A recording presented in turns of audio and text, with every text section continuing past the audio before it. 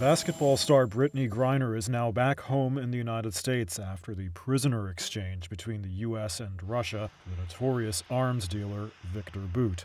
She can be seen here after landing in San Antonio, Texas. Are you ready for long flight? Yes. Yes. Russian state television has been showing video of the two aboard their respective flights after their swap at another airport in the UAE.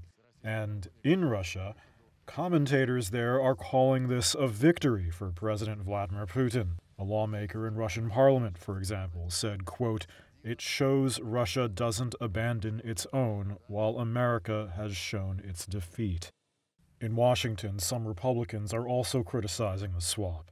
House Republican leader Kevin McCarthy writing on Twitter, "This is a gift to Vladimir Putin, and it endangers American lives."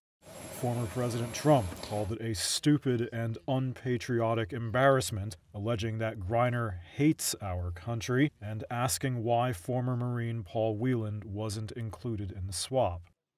The U.S. Secretary of State, Antony Blinken, has said that this was a choice between getting one of the two Americans back or getting none of them, and that President Biden decided to at least get Griner while continuing to negotiate for Whelan.